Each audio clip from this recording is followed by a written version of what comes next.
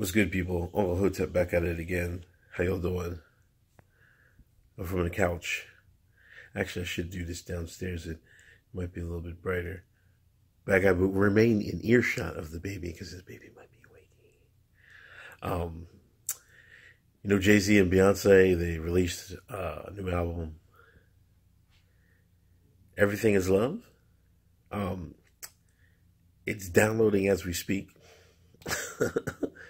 I will listen to it. I will review it. I'm trying to be unbiased here. Hov is in my top 5 because he's not 1 or 2 or 3, 4. But someone's top 5 is still high in regard. So I do respect him as an artist. I do have, Blueprint's favorite album. Well, one is my, it's between a Blueprint and the Black Album. Some contentious thing about Hov. I don't hold Reasonable Doubt as highly as he talks about it. I think he kind of talked that up more in his career. But Can I Live is on that record, and to this day, it's still the best Jay-Z song ever made. Anyway, the point of making this video, there's this Jay-Z versus Nas dynamic in hip hop, and it's peculiar. Like all day, I've been seeing people's posts on Instagram and stuff like that. Like they're like, oh, they were shitting on Nas album. Oh, Jay-Z's came out. Oh man, he's showing how it's done. There's a meme of Jay-Z sitting, and they got Drake and Nas on his lap like he's their father. I'm like, what is going on here?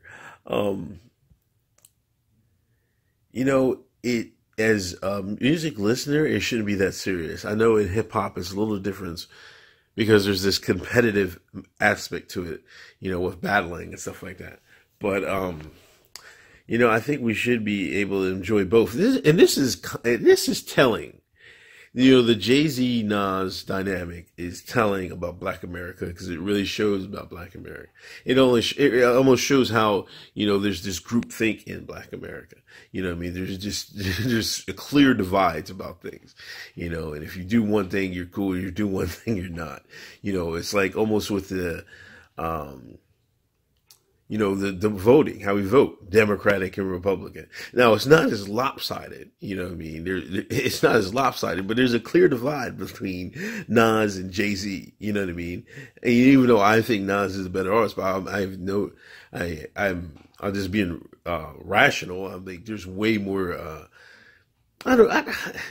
there's a lot more Jay-Z fans.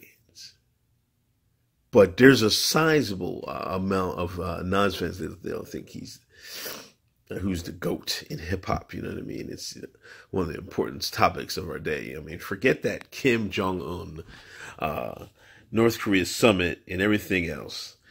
Who is the GOAT is more important. And we'll see if we ever find out. But it's not that serious, man. You can like both of them, you know what I mean? You can dislike both of them, but let's just enjoy the music. This is why I made this video. Just enjoy the music, and we should be able to just take things from each other. Like, I'm just going to listen to it, keep an open mind.